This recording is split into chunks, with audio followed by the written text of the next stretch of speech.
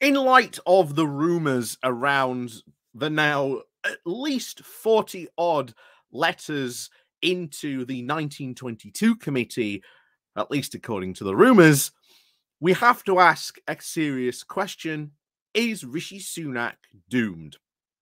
But first of all, let's relive, shall we say, the highlights of Rishi Sunak's career. How on earth did he end up at this point to be in a position of where he is absolutely going to lose the next general election, where he can do nothing in his party, where he is such a weak leader? He cannot even dare get rid of troublemakers, give his cabinet a serious reshuffle, because if he did, well, he might get some serious pushback. And as we've discussed before, Rishi Sunak is such a weak leader. Well, put it this way, a stick of wet celery could probably do a better job of leading the Conservative Party at this point. But before we go into the history, the rise, and what will be a great fall for this, well, meteoric rise almost into the Conservative Party. And bear in mind, we have seen plenty of historic rises and falls in the Conservative Party just in the last 6 years alone. But that's just how crazy UK politics really has been for the past couple of years. Honestly, a bit of normalcy and boredom might actually be a good thing for our politics, at least for a while. But before we go into that, please do remember to click on the like, share, and subscribe button. And of course, down below, there are links to my Patreon page and a donation link called Buy Me Coffee, where you can, well, buy me coffee. And of course, there is the YouTube thank you button. And of course, the Pony Club down below. So, Rishi Sunak, where did he come from? How did he get to be the UK's Prime Minister? Well, really, no one knew who this person was until he was picked by Boris Johnson. Those of you who may remember far back enough when Johnson came in, he was having a bit of a fight, not only just with, at the time, Sajid Javid, but also Dominic Cummings, who were up in arms that Javid was trying to have and select his own advisors as, Minister of the Treasury. And of course, Johnson and especially Dominic Cummings couldn't have that. So he had to go. And remember, at the time, this was the Johnson government. This was the man who had to choose people who were not going to show him up, people who were not going to upstage him, because Johnson wanted that limelight. He was the center stage all the time. No one could dare share his limelight unless they were at the fringes clapping for him, saying what a good prime minister and what a good boy he was doing his job. And of course, in comes Rishi Sunak, this unknown, completely unknown, but according to everyone at the time, was a financial whiz kid. And Johnson gave him the job. Why? Because from all intents and purposes, he was pliable. He would do as he was told. And he did exactly as he was told. And then, of course, along comes the pandemic. And one of the two things that Rishi Sunak would make his name for were, of course, first of all, the furlough scheme, but by all accounts of what we've heard at that time, had to be very, very much pushed into actually doing the furlough scheme to begin with. And then, of course, the Eat Out to Help Out scheme, where he named, or at least gained the moniker of Dishy Rishi, because apparently sometimes, chancellors of the exchequer have to have, a sex appeal to them.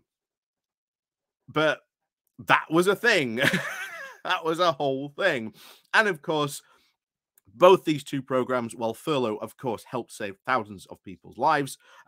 and at least kept thousands of people's of jobs, shall we say, not lives, but jobs, and kept them in work because of the furlough scheme, and well, probably did save people's lives because, well, now they weren't being forced into work. They could, stay at home and not spread the virus around and potentially, infect friends and family, and who knows what else that could happen because of that.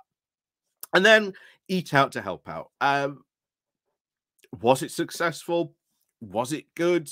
Well, restaurants on the whole seem to think it was a good idea to try and, attract people out, trying to get the economy moving again. Overall, at that time, while restaurants may have somewhat benefited from this, it was hardly a stomping success. But those two events alone were what catapulted Rishi Sunak into his stardom. And Boris did not like that. You may remember the constant rumors of how much Boris was hating Sunak because all these things that Sunak was doing, Boris felt he should get the credit. And there were rumors that Boris might just get rid of Sunak.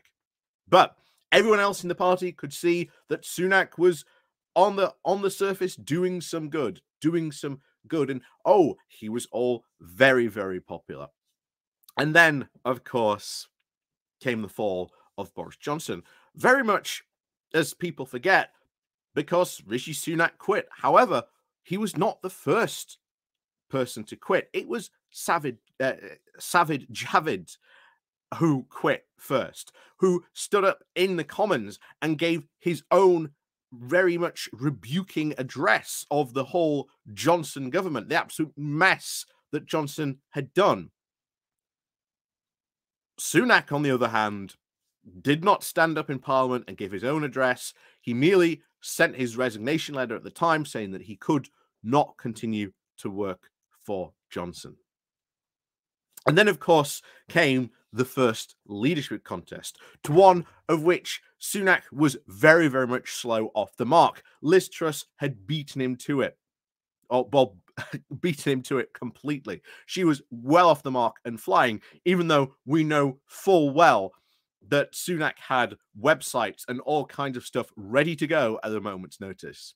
But he lost that, partly because, well, Sunak might have come across competent to his fellow Conservative MPs, which got him to the final two. But when it came to, shall we say, wowing the rest of the Tory party to vote for him, well, Liz Truss said everything the Tory party wanted to hear. And Sunak couldn't seem to bring himself to even do that. And, of course, we got the disaster of Liz Truss, which then ushered in very quickly the Prime Minister, really, that the Tory MPs in particular wanted, even though the rest of the party might not have wanted him. And then, since then, we have lurched from one just disaster after another of Sunak not putting forward any policy, any serious ideas to try and solve the current problems of the UK, because he doesn't have any serious ideas to help and sort out the UK. Because all his ideas were very, very much, at least in a similar flavour and vein to that of Liz Truss. Of course, Freeport's Rishi Sunak's big star and pet project as well. But as we've reported on the Tyne Freeport, not seeming to be, shall we say, covering itself in glory at all. Not only that, there are other scandals bringing place around Sunak at the moment. These could very easily turn into big national scandals. And that is very likely what could happen. And as we said at the beginning of this video, there are now 40 letters in with Sir Graham Bradley, the head of the 1922 committee, complaining, saying we are not confident in our leader. And in the current state of play, only 55 are needed to trigger such a leadership contest. Meaning that at the Tory conference, Sunak has to give the performance of a lifetime. And in a month, in less than a month, actually start to deliver on those promises he promised at the Tory conference? Because if not, then the Tories will get rid of him. After all, remember, there's still technically a full year ahead. Might, if we change leaders, maybe someone new, more competent, someone who can actually do something, although that's highly doubtful, change the fortunes of the party, much as we had placed all those hopes on Rishi Sunak. It's very doubtful. And remember, October the 26th is when Rishi Sunak's protection comes up. So could Sunak find himself facing a leadership challenge? It is highly likely. Sunak is a weak leader. He hasn't really done anything, nor has he managed to reverse the fortunes of the Tory party. And we've always said it very clearly. When the Tory party knows that their leader is, well, dead in the water, that's when the sharks will come, because that is what they have been doing for the past 6 years. And sooner or later, those sharks are going to come for Sunak. And they're already starting, from what we can hear, at least what we understand from the stuff coming out from Westminster at the moment, they're starting to circle. So is Rishi Sunak doomed? Oh, absolutely. But the question is, what could happen first? A general election or a Tory rebellion? We'll just have to wait and see. But nevertheless, things could be out to get very, very interesting. So, as always, thank you very much for watching. And of course, as always, we'll see you all next time.